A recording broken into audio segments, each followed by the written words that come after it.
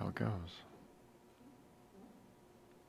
Hello, everybody. Hi. Happy Sabbath. Happy Sabbath. My name is Mark, and this is my sister in Christ, Alisa. Alisa. How are you doing? We're excited for us to be here and talking about this lesson. In fact, this is the 12th lesson of 13 for this quarter. And we've been studying the quarterly called In the Crucible with Christ. It's a deep study of how and why crucibles occur, what we do inside those crucibles, why we have them, how do we stay connected with Jesus. And this week's title is called Dying Like a Seed, and how we can accept God's will for our lives and the abundance that follows. But before we begin, I'd ask that we first will start this off in prayer, and I think Alisa will do that for us. Thank you. That'd be great.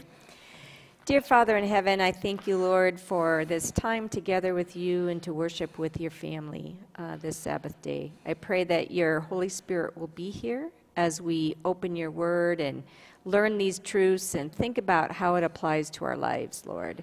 And we pray that you will guide us and strengthen us in you as we go through this and beyond.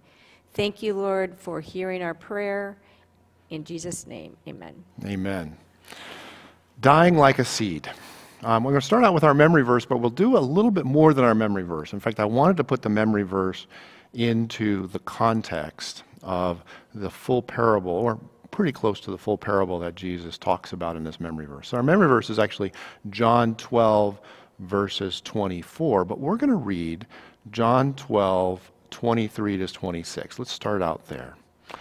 But Jesus answered them, saying, "The hour has come that the Son of Man should be glorified. Most assuredly," and this is our memory verse in 24, "most assuredly I say to you, unless a grain of wheat falls into the ground and dies, it remains alone. But if it dies, it produces much grain. He who loves his life will lose it, and he who hates his life in this world will keep it for eternal life. If anyone serves me, let him follow me. And where I am, there my servant will be also. If anyone serves me, him my Father will honor." Ellen White says in Christ Object Lessons, page 86, she talks about the meaning of this memory verse being John verses 24. Let's read what she says. "By the casting of the grain into the soil, Christ represents the sacrifice of himself for redemption." Let's read 24 again. "Most assuredly, I say to you, unless a grain of wheat falls into the ground and dies, it remains alone. But if it dies, it produces much grain." And Ellen White continues and she says, "So the death of Christ will result in fruit for the kingdom of God.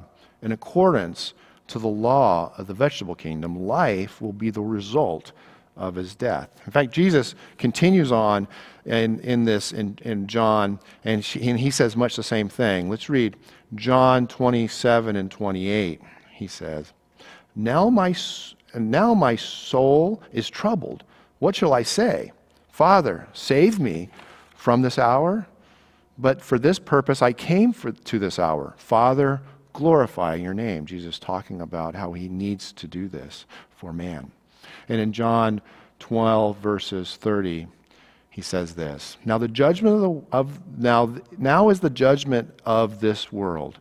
Now the ruler of this world will be cast out.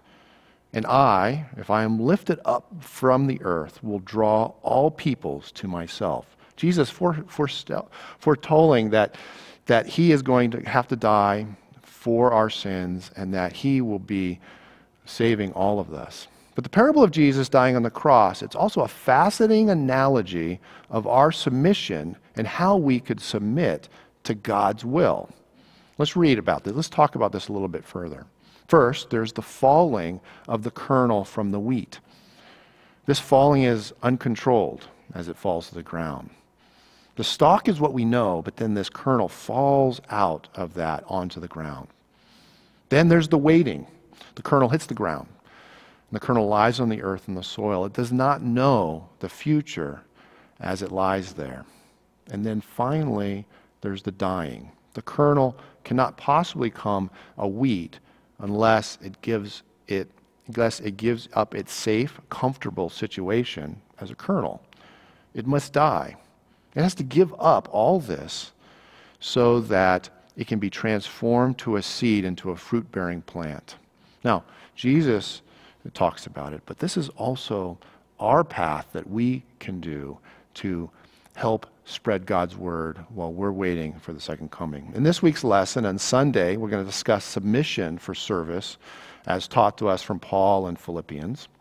In Monday, Alisa is going to talk about Paul and discussing our need for it as a living sacrifice. And then on Tuesday, we're going to dig into the story of Samuel and Eli and his sons and the importance of listening to God.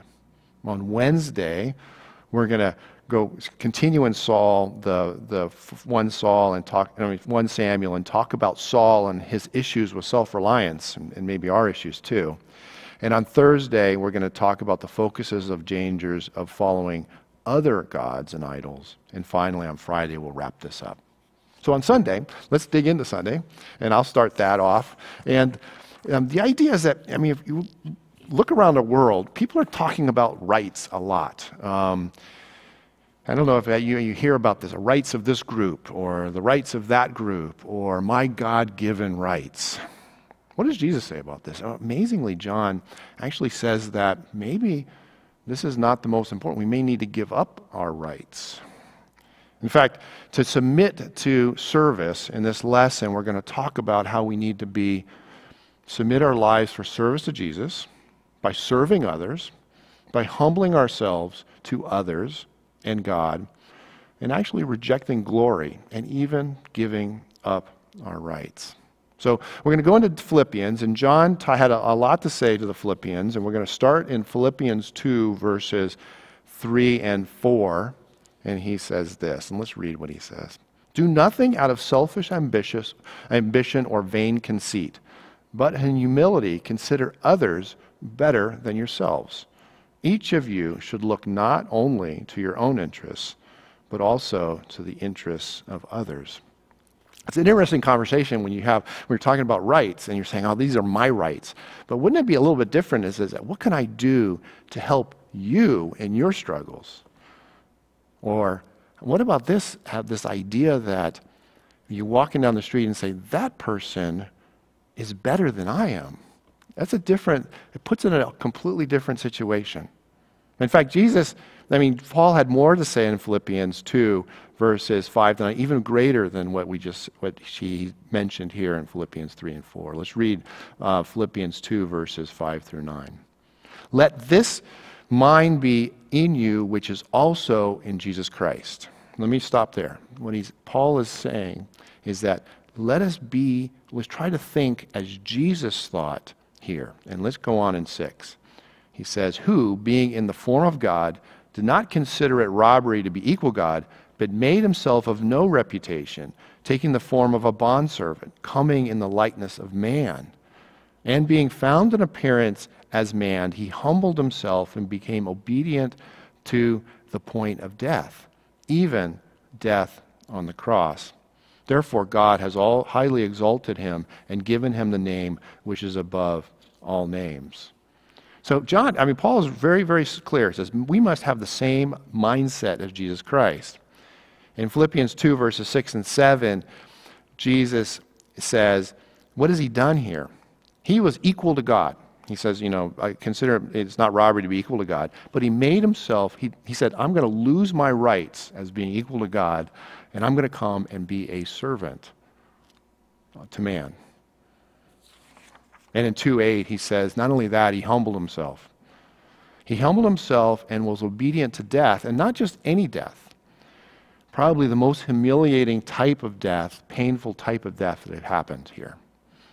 So what rights are you holding on to that could be a barrier to you submitting God's will and serving for your family, your church, or your people, co-workers at work? Are you willing to endure discomfort to serve others more effectively? And the result of this is Philippians 2, verses 9. Let's read that again. It says here, therefore God has highly exalted in him and given him the name which is above every name, As a result, we will have an opportunity to be with Jesus. Paul is discussing Jesus in these terms and how we are to mimic him. It shows us that God's nature is not one to demand respect, to maintain his rights and power. Jesus was just the opposite. God was just the opposite. His love was so confident. All he wanted was the best for us, and he showed us this by humbling and submitted his son to death for our sins. Submission is one way that we can die to seed. Let's jump over to Tuesday and Monday. Sorry about that. And Alisa will talk about the title is Dying Comes Before Knowing God's Will. Lisa? Okay, Thank you. sure, thank you. And, that example that you discussed about Jesus, and the example he gave us, how he gave up his right to be, with God. Yeah. And be God, and came down here to be a human. Yeah. Right? The topic I'm going to cover today for Monday is a lot easier to accept if we remember what Christ did for us, right? Yeah. So dying comes before knowing God's will. Have you wondered what God's will is in your life or for a certain situation in your life? I know I have. Mm-hmm. And many people sincerely seek to know God's will, but the answers don't always come immediately. And understanding God's will for us may even seem confusing. Sometimes the most challenging part of doing God's will is not knowing the why behind it.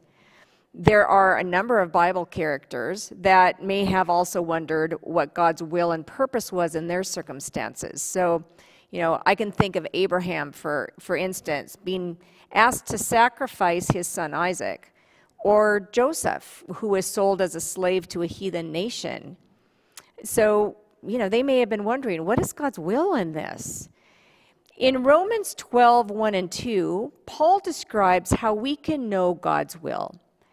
So let's read that together. In verse 1 it says, I beseech you therefore, brethren, by the mercies of God, that you present your bodies a living sacrifice, holy, acceptable to God, which is your reasonable service. And then in verse 2 he says, and do not be conformed to this world, but be transformed by the renewing of your mind, that you may prove what is that good and acceptable, perfect will of God. So Paul makes the point that if we want to know God's will, we have to sacrifice first. This is our service to God.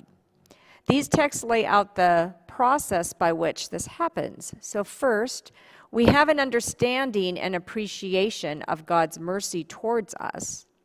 Second, we offer ourselves as a living sacrifice to God. And then third, our minds are renewed.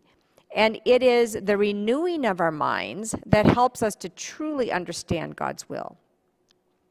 So why is our sacrifice necessary? In James 4:4, we read that friendship of the world is enmity with God, and that whoever is a friend of the world is the enemy of God.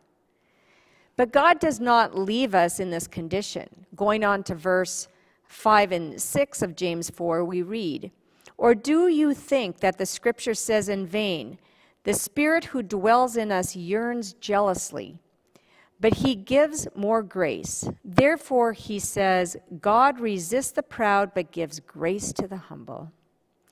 I heard a preacher say that the human heart is a fantastic factory of idols. Indeed, our natural hearts yearn for all kinds of desires and paradises and pleasures that may not be in harmony with God. We were created to worship, and the natural heart has self on the throne, not God. So it is a struggle and a sacrifice to remove self from the throne and allow God to take that place in our hearts. Jesus understood this struggle that we have with self. In Matthew 16:24-26, he said, if anyone desires to come after me, let him deny himself and take up his cross and follow me. For whoever desires to save his life will lose it, but whoever loses his life for my sake will find it. For what profit is it to a man if he gains the whole world and loses his own soul? Or what will a man give in exchange for his soul? And in Luke 14:33, Jesus said, so likewise, whoever of you does not forsake all that he has cannot be my disciple. The lesson encourages us to prayerfully and humbly ask the Holy Spirit to show us areas within us that are not completely dead. What are those things we need to give up in order to become a living sacrifice for God? This is a difficult task, but we are not asked to do something that Christ did not do already for us. His sacrifice was even so much more than which is asked of us. In 1 Peter 2:21, we read, Christ also suffered for us, leaving us an example that you should follow in his steps. The process of surrender deepens our understanding of the cross and the sufferings of Christ. This process of surrender may bring us into crucibles as we confront our sins and allow the Holy Spirit to lead us through our struggles of dethroning self. The Bible tells us we are not left alone in this struggle. In Philippians 4:13, Paul writes, I can do all things through Christ who strengthens me. Elizabeth Elliot, in her book Quest for Love, writes, the surrender of our heart's deepest longing is perhaps as close as we come to an understanding of the cross. Our own experience of crucifixion, though immeasurably less than our Savior's, nonetheless furnishes us with a chance to begin to know him in the fellowship of his sufferings. In every form of our own suffering, he calls us into that fellowship. So is this struggle worth it? Paul writes about this based on his own experience in Philippians 3:7 and 8. And that says, but what things were gain to me, these things I have counted loss for Christ.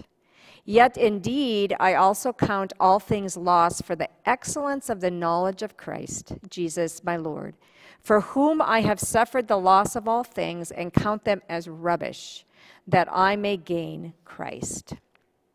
I'll go back to you.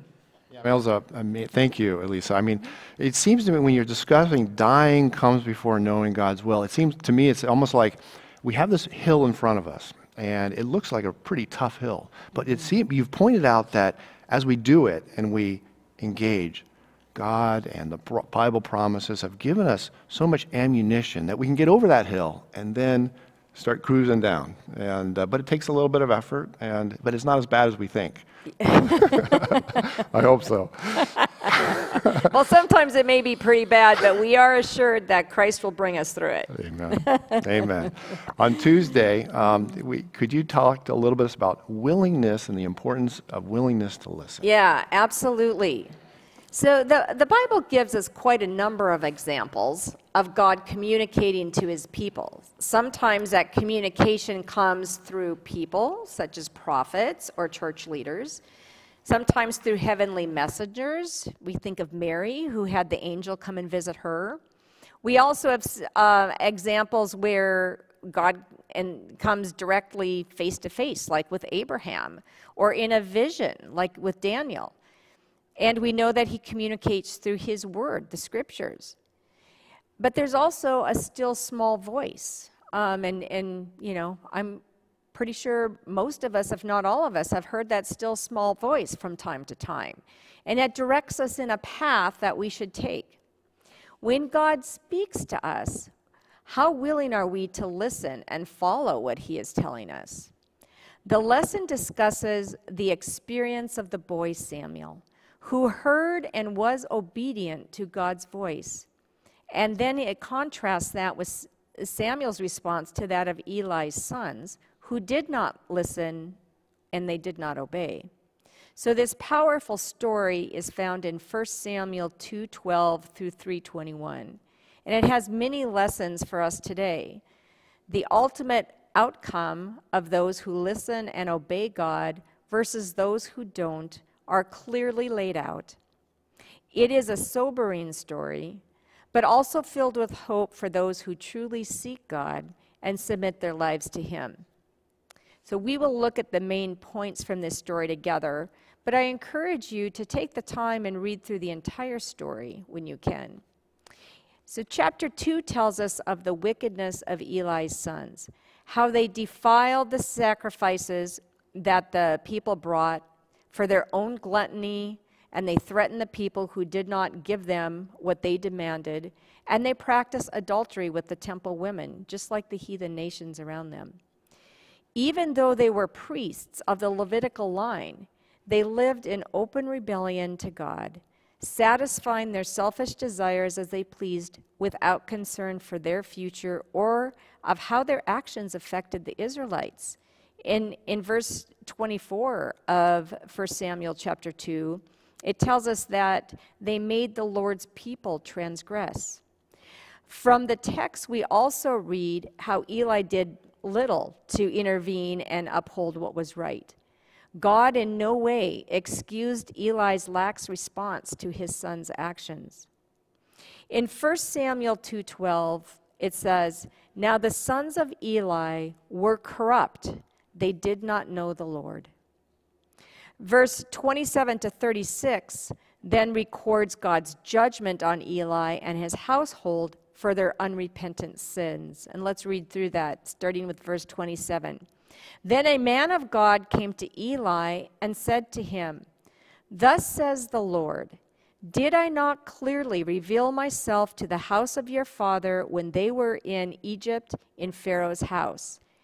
Did I not choose him out of all the tribes of Israel to be my priest, to offer upon my altar to burn incense, and to wear an ephod before me?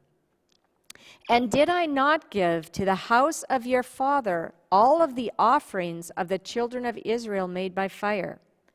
Why do you kick at my sacrifice and my offering which I have commanded in my dwelling place, and honor your sons more than me, to make yourselves fat with the best of the offerings of Israel my people? Therefore the Lord God of Israel says, I said indeed that your house and the house of your father would walk before me forever. But now the Lord says, far be it from me, for those who honor me I will honor, and those who despise me shall be lightly esteemed. Behold, the days are coming that I will cut off your arm and the arm of your father's house, so that there will not be an old man in your house. And you will see an enemy in my dwelling place, despite all the good which God does for Israel. And there shall not be an old man in your house forever. But any of your men whom I do not cut off from my altar shall consume your eyes and grieve your heart. And all the descendants of your house shall die in the flower of their age. Now this shall be a sign to you that will come upon your two sons, on Hophni and Phinehas. In one day they shall die, both of them. Then I will raise up for myself a faithful priest who shall do according to what is in my heart and in my mind. I will build him a sure house, and he shall walk before my anointed forever. And it shall come to pass that everyone who is left in your house will come and bow down to him for a piece of silver and a morsel of bread, and say, please, put me in one of the priestly positions, that I may eat a piece of bread. So as a result of their hard hearts and apostasy, the wonderful priesthood inheritance was taken from Eli and his household, and the temporal lives of Eli's sons and many of the descendants were cut off at an early age. In contrast, the Bible records this of the boy Samuel.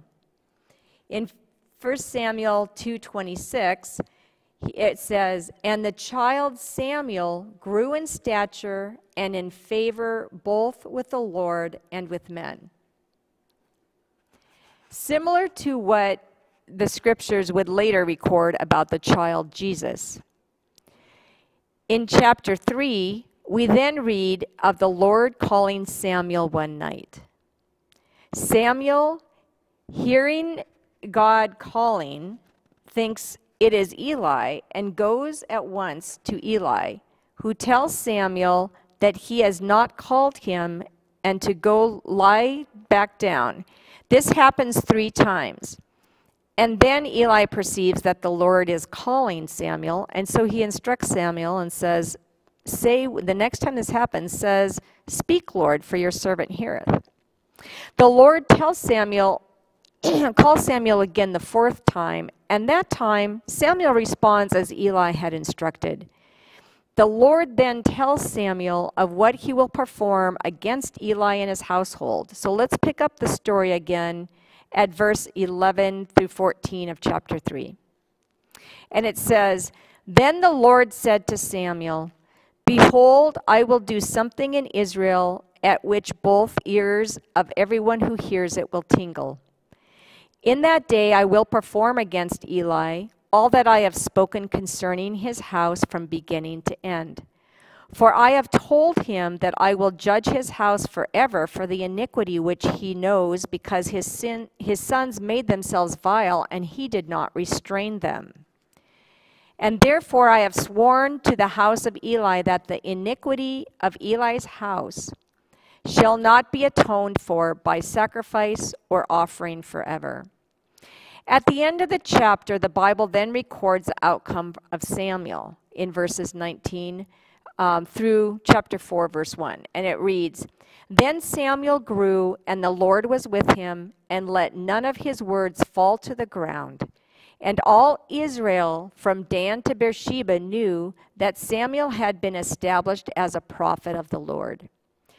Then the Lord appeared again to Shiloh, for the Lord revealed himself to Samuel in Shiloh by the word of the Lord, and the word of Samuel came to all Israel." Because of his openness and obedience to God, Samuel received the blessing that had been taken from Eli and his household. And as I close out this day, I'll just read one quote from Charles Stanley in his book, From the Wonderful Spirit-Filled Life. He says, he describes how important it is for us to cultivate this openness of hearing God's voice and a spirit of obedience. And he writes, "The Holy Spirit does not speak for the sake of passing along information. He speaks to get a response. And he knows when our agenda has such a large slice of our attention that it is a waste of time to suggest anything to the contrary. When that is the case, he is often silent. He waits for us to become neutral enough to hear and eventually to obey." So let's go on to Wednesday and talk about self-reliance. So, I wanted to kind of start this off with a question. Does God's word ever not apply? Have you ever had times when you rationalized that his word didn't apply here? Or maybe he meant something else. Or even worse, we'll do it right the next time. Well, you're not alone.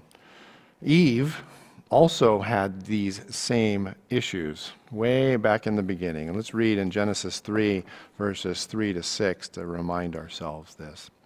"But the fruit of the tree which is in the midst of the garden, God has said, You shall not eat it, nor shall you touch it, lest you die. Then the serpent said unto the woman, You will not surely die, for God knows that the day you eat of it, your eyes will be opened, and you will be like God, knowing good and evil. So the woman saw that the tree was good for food, that it was pleasant to the eyes, the tree desirable to make one wise. She took of its fruit and ate. She also gave it to her husband, and he ate."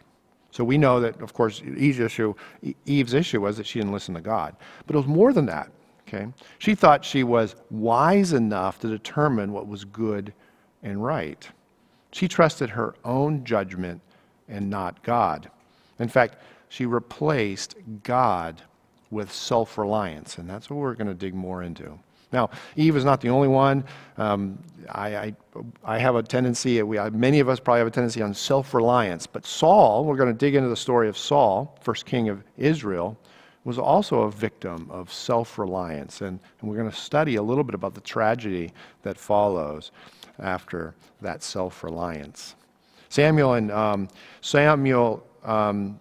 anoints Saul as the first king of Israel. On 1 Samuel chapter 10, verse 1, Samuel says this, "Then Samuel took a flask of oil and poured it on his head and kissed him and said, 'It is not because the Lord has anointed you commander over his inheritance.'" He was anointing him as the king.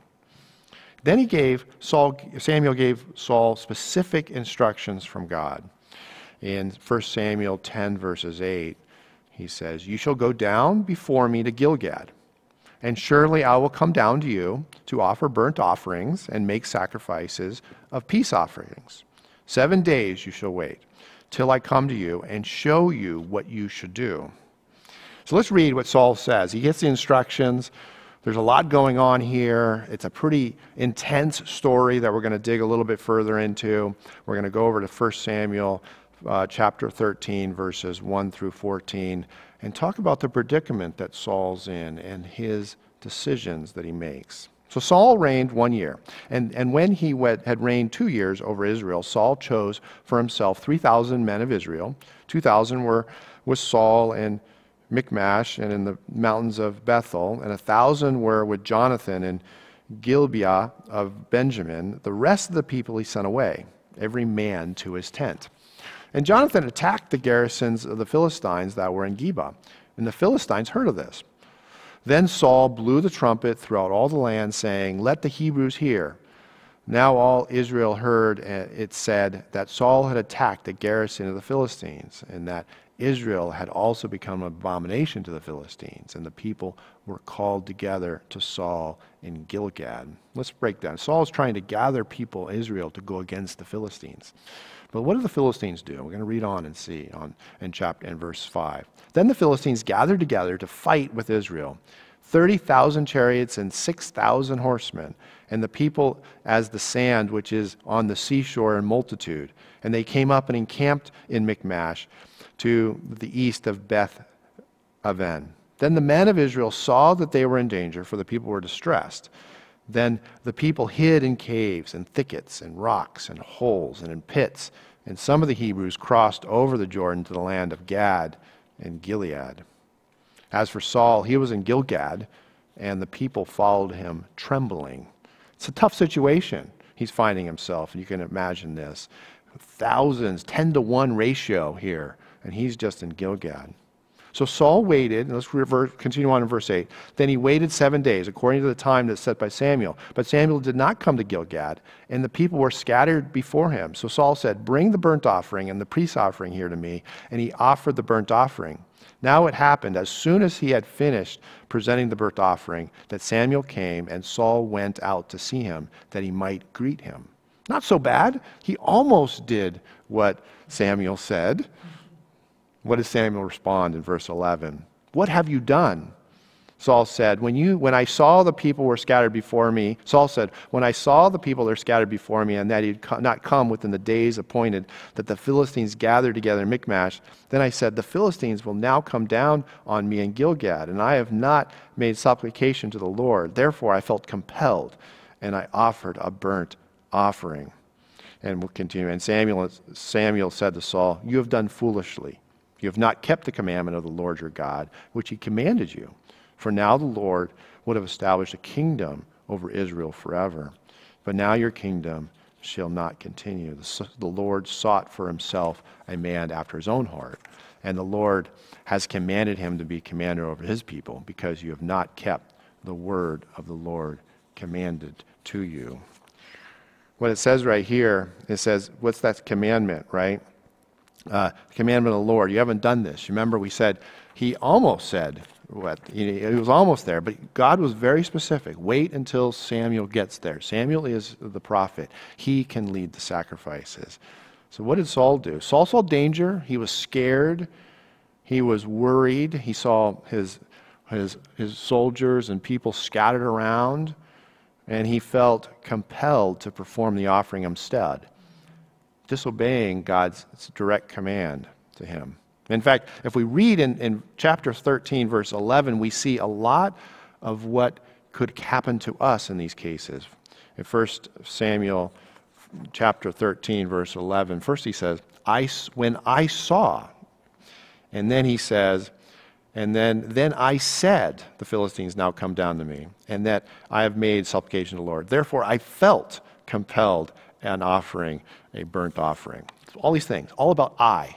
You know, I saw this, I was scared, I said, this is my human eyes, but God knew what was happening. And as Samuel said, if he had listened to God, he would have had everything, but instead he will lose the people. Okay. In a sense, you do blame call. I mean, I think it was a pretty scary situation, okay? But that's the idea, is there ever a case where God's word is not correct? No. It always is correct. But what we don't see, and what Saul's issue was, is that he was relying on his own judgment, not on the judgment of God. How do we avoid this? How do we avoid this from happening to us? I'm sure these types of things happen to me. I don't know, so many of us are self-reliant. One of the ways to do it is we can recognize and learn from stories like this, like Eve and like Saul. Another one is it reminds me of what Moses said in Deuteronomy chapter 6, verses 4.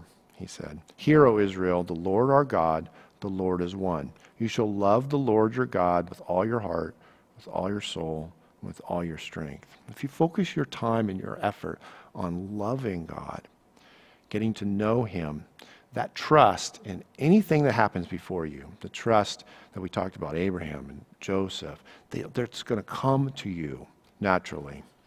This is how we die like a seed, okay?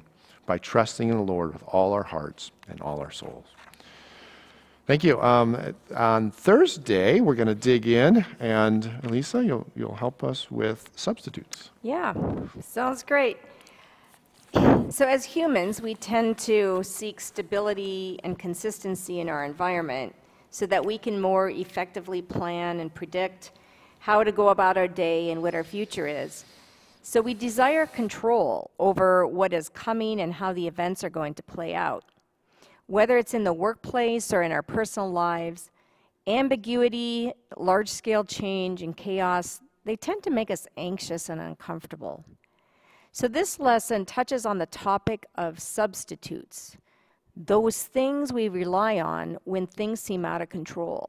Instead of going to God and trusting in him to work out our circumstances, we try to find comfort in our substitutes. It's our way of hiding from or coping with the chaotic world around us to relieve the pressure we feel.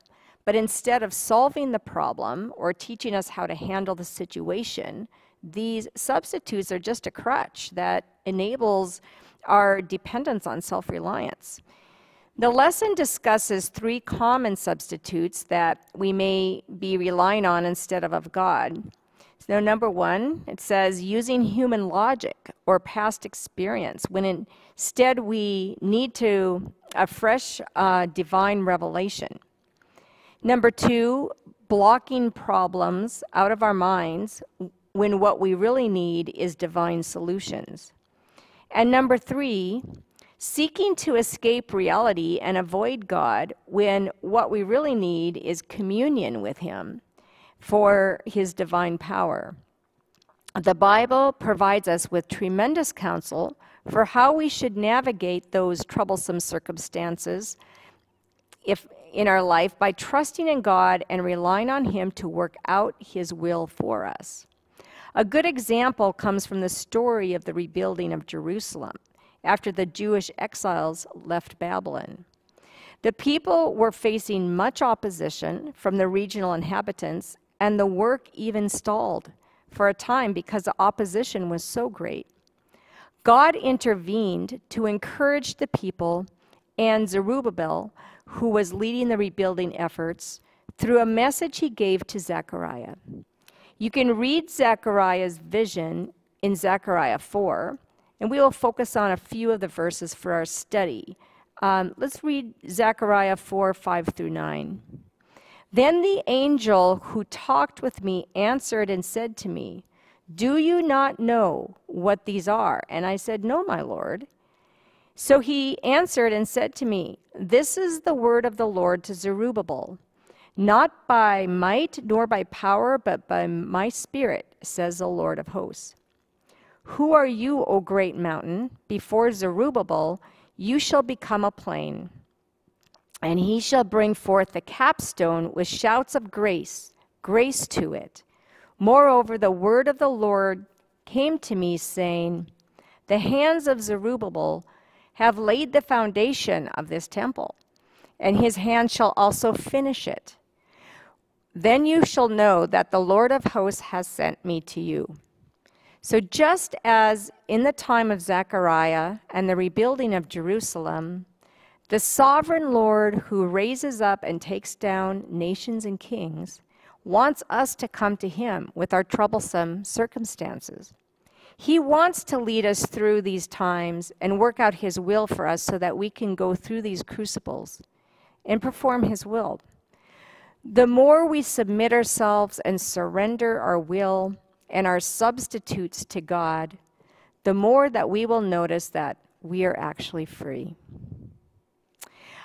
And in closing, I'll give some final thoughts from Ellen White, which she writes in Review and Herald back in 1899. She says, "The Lord would have every soul strong in his strength. He would have us look to him, receiving our directions from him." Yep. To kind of like close today's lesson, really we've been talking about how death to sin is a solution to death. In fact, if we read in the gospel, Romans 6 verses 23, it shows here, the wages of sin is death, but the gift of eternal life is Jesus our Lord. In fact, I wanted to read in also, this is the last, to kind of close this out, I want to read this in Romans, what Paul says about this, and just read this in detail and talk about this idea that in order to survive death, we need to die to self. In Romans 6 verses 5 through 11, he says, "For if we have been united together in the likeness of his death, certainly we shall be in the likeness of his resurrection. Knowing this, that our old man was crucified with him, that the body of sin might be done away with, that we should no longer be slaves of sin. For he who died has been freed from sin. Now if we died with Christ, we believe that we shall also live with him, knowing that Christ has been raised up from the dead, dies no more. Death no longer has dominion over him. For the death that he died to sin once for all. But the life that he lives to God. Likewise, you also reckon yourselves to be dead indeed to sin, but alive to God in Jesus Christ our Lord." Fun lesson today. So, thank you guys for joining. Home. Yeah. Tough. It's tough at times, but it helps home. It was good. There's a lot to learn there. Thank you guys for our lesson today. And let me finish with prayer. Okay. Dear Lord, we've had a great day here digging into your Sabbath school lesson, this 12 of 13 and this quarterly, dying like a seed. And we study about how to submit to you, willingness to listen. We've studied those characters, those people in the Bible that have given us examples to follow and not follow, to be warned about, to learn. And you've shown us wonderful promises that hills ahead of us is just a small hill, that eventually you'll be there with us every step of the way. Help us as we learn to die like a seed so that we have that better relationship with you and we can spread your word and your seeds to others so that they can also grow and be nourished by you. In Jesus Christ we pray. Amen. Amen. Happy Sabbath. Happy Sabbath.